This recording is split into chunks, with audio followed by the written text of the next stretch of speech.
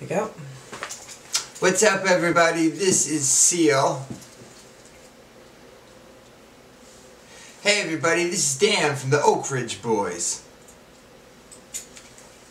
Hey, everybody, this is Dennis Wilson, formerly of the Beach Boys. Anyway, we are on set here at the Eddie Starr music video for 2017. It's a song off of his greatest hits compilation. Eddie Years, 20 pounds more, 20 years in the game and I'm feeling fine, footloose and free. It's the Eddie Starr collection. It has all his best tracks on it, including 2017. It's a real hoot to get to be in the video. A lot of great people, though, honestly, came together for the video. A lot of people are saying that the quality of the video is substantially better than the actual song. You know, what can you do? You know, you try to make a great video. I mean, we didn't try to hit it out of the park that high that it would make a song as amazing as 2017, like, not the focal point. I mean, if it weren't for that amazing song, I don't think there'd be any reason why everyone else would be here. I mean, every single person in the video has a close relationship with Eddie. There is not one person in the video that hasn't been a loyal fan of Eddie's for the last 20 years. I mean, we've all come together to be in this video because we all knew that it was for Eddie Starr beforehand. And it's not like anyone, you know, just scouted us at a club and was like, hey, will you dance along to anything? And then we were kind of fishy about what it was for.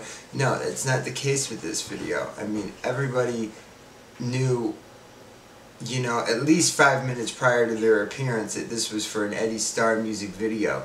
And out of the maybe 100 people in this video, a lot of people were really disappointed that it was the Eddie Starr video. But nonetheless, it's a good video. We're proud of it.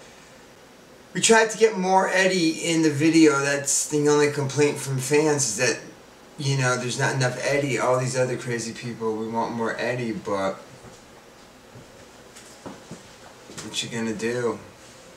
Call Ghostbusters? I don't think so. This isn't a paranormal thing, although Eddie's career was dead for a long time. But let me tell you that Eddie Starr is back. And what better way to celebrate this country's bicentennial than a song about this great year of 2017, when we fought off the Zulu war people.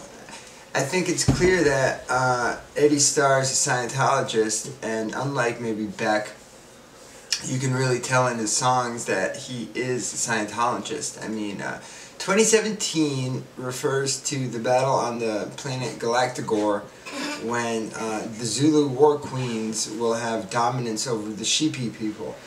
And 2017 is just a song about what it's like to be a young member of the Zuzan army and what it means to fight the Zeglogs. You know,